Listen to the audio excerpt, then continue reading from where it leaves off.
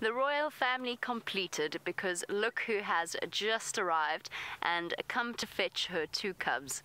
Karula once again proving what a fantastic mum she is. Also, she looks smaller than Hosana now. There's Hosana. Okay, not quite. He's still an inch or 2 to grow before he's her size, but it's close. There's little Xongile trotting along behind him. It was so funny earlier. She fell out of a tree and Hosana pulled her out. She was trying to dangle and reclaim her dignity, and he just went for her and pulled her out of the tree. It was utterly, utterly beguiling. Okay, you lot, let's catch up. I got a little bit caught up and thrown behind because I had to collect a pile of Hosana's scat. It was in the middle of the road, so finally we've got both cubs. I got a nasty surprise because I thought that this vial was empty. It wasn't. So hence why it is now in a Ziploc bag. What was I going to say? Oh yes, the reason that we do that is so that we can pass it on to Panthera, and they will then in turn, bouncing all over the place, they will then in turn use it to analyze the DNA of the leopard that deposited the scat, and particularly with the hope of determining paternity of the leopard cubs. And what I'm really curious to find out, when we do start to see results from that study, and it's a big study, it's not just about Karula and her cubs, it's focused on many different leopards.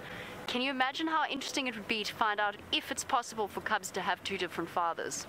That's what I'm fascinated by. Did a drongo just mob her? I think so. Sorry, I'm making sure I don't drive too much up their tails, just so that they don't feel pressured. Let's just get around this corner. Keeping Eggsy working hard as we roll along. How sweet is this?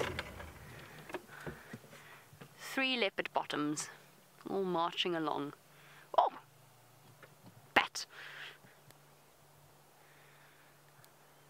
That's what all the alarm calls was about. It was Karula herself, coming back to fetch the little ones. Or the not so little ones anymore. There's the drongo. I think it is quite upset at their presence. Okay, but drongos are like that. Fork-tailed drongos are not afraid of anything. They mob large aerial predators. They went for Karula now. Well, this one went for Karula now. Oh.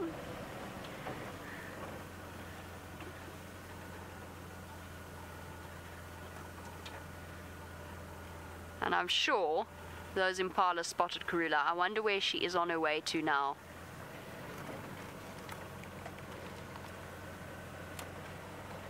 And of course you must have heard from James the wonderful news about Vutomi. And the fact that he managed to catch himself an impala. I'm so excited for him. Vutomi is a young male leopard. His mother is in Kanyeni. So she's off to the east around Cheetah Plains, and he's been on his own for ages. So it's really, really good news. What you doing, mister? I can't get too close to your mom and your sister if you... There we go.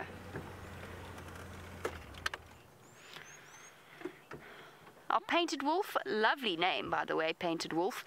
Painted Wolf, you want to know what year they will release the DNA study? I'm not sure, I'm afraid. I'm not in the position to answer that.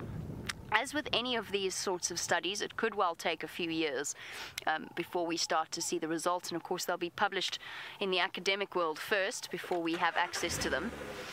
So I can't give you the answer. It is a huge study that's being done, and it might take years to process all of the information from the DNA of the leopard scat. Yes, little monster. What you doing? We've spoken before about the enmity between baboons and leopards. Let's go and have a look at a very tiny baboon.